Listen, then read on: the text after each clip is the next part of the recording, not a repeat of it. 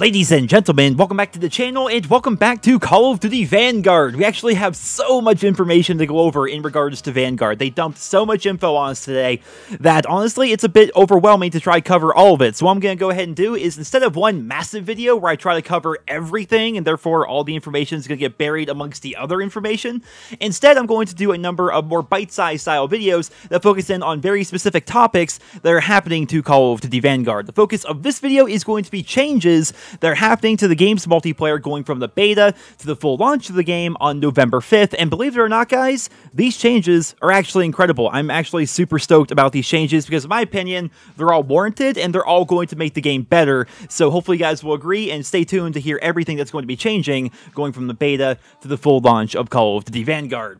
Let's kick things off here by talking about what's the biggest change, in my own personal opinion: the revamped audio. So audio was obviously a big point of contention for a lot of players back during the beta.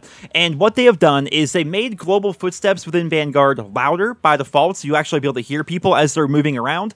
But they've reworked it a little bit, so your footsteps will be silent when you're walking around while aiming down sights. Your footsteps will be silent while you're crouch walking, and your footsteps will be silent while running the new ninja perk. I'm so stoked on this, man. How many times have I talked about that here on the channel? They need to have a ninja. They need to have a dead silence, something like that, you know.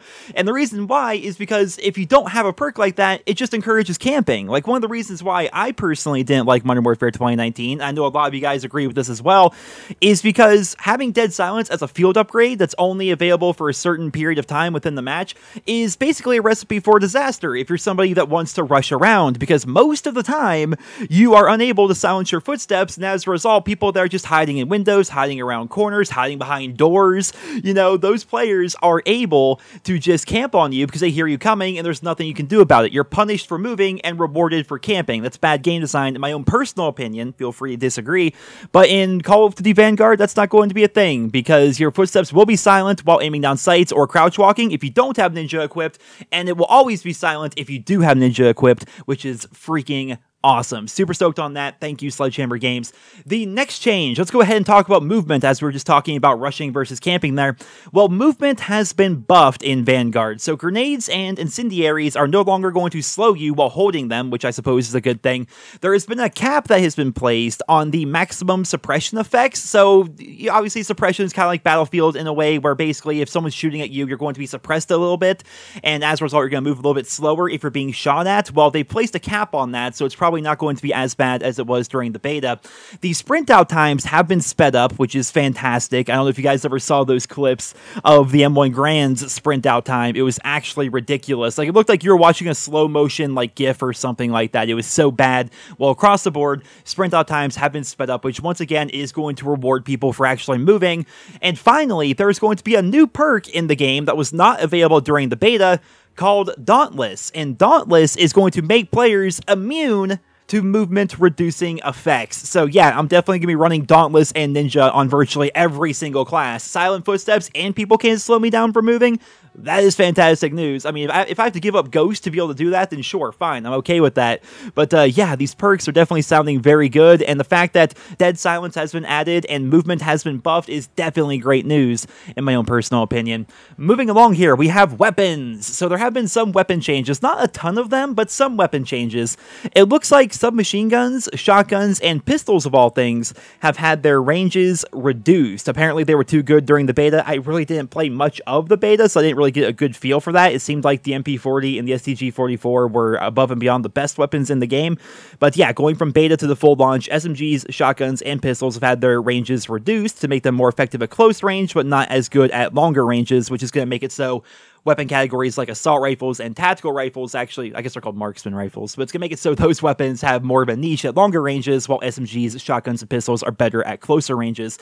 Speaking of shotguns, they've had their close quarters damage increased, so while they have less range, they are still stronger up close, which is kind of what shotguns are used for, and across the board, ammo types and attachments have been adjusted to hopefully be more balanced. I mean, they didn't really go into super detail in regards to that, but that's to be expected. I mean, if they're going to be changing around these attachments, of which there are like 100 of them within this game, you know, they're going to be rebalancing them quite a bit off and on throughout the entire year. So, and even going from the beta to the full launch, they're going to be, of course, readjusting those things. So hopefully weapons are going to be a bit more balanced going into the full launch of the game, and weapons are going to be able to serve their own particular niches. Like, hopefully snipers are good at sniping. Hopefully marksman rifles are good at super long ranges. Assault rifles are good at medium ranges. Hopefully SMGs and shotguns are good at close range, you know, that kind of thing.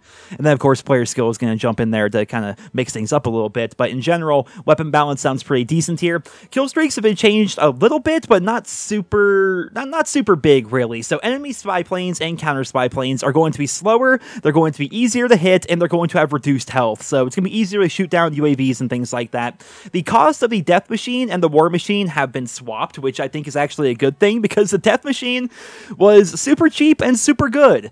And that's coming from someone who barely even played the beta. Like, the limited time I had in the beta, the death machine was pretty incredible.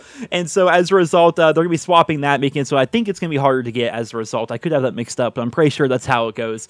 And the glide bomb is also going to be easier to control.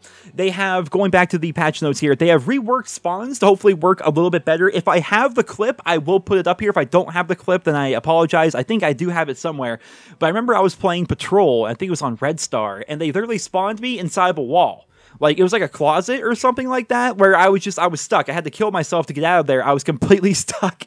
They spawned me right there. I didn't, like, glitch in or anything. It's just where I appeared. And yeah, so they're adjusting spawns, obviously, across all the game modes. In particular, they're also really working on Patrol, because that's going to be a game mode that had a lot of spawn issues back during the beta, and apparently it's going to be a lot better at launch. Hopefully that does work out.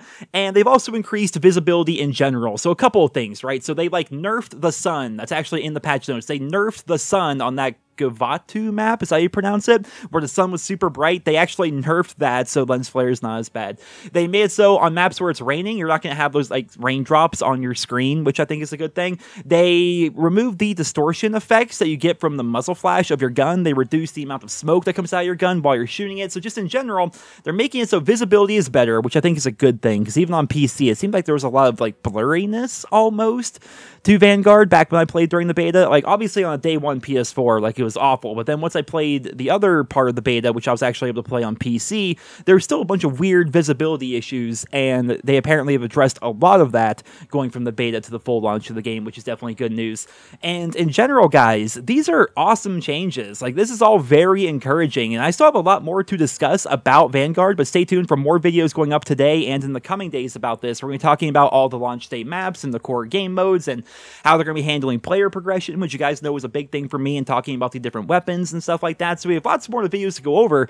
It's just right now I want to break these up into more bite-sized chunks for you guys. So hopefully you all enjoyed this video, specifically covering balance changes that have gone from the beta to the full launch of Call of Duty Vanguard, which once again is set to begin on November 5th. If you guys want to preload the game, preloads begin, I believe, today on October 28th for console. You can start preloading Vanguard right now. And if you play on PC, then on November 2nd, I believe, is when you can start preloading Call of Duty Vanguard, which once again is like 3 days before launch. So again, stay tuned for more videos here coming out later today and in the coming days. I hope you all enjoyed this video. Leave your thoughts and feedback on all these changes down there in the comment section below, and I hope you guys all have a wonderful day.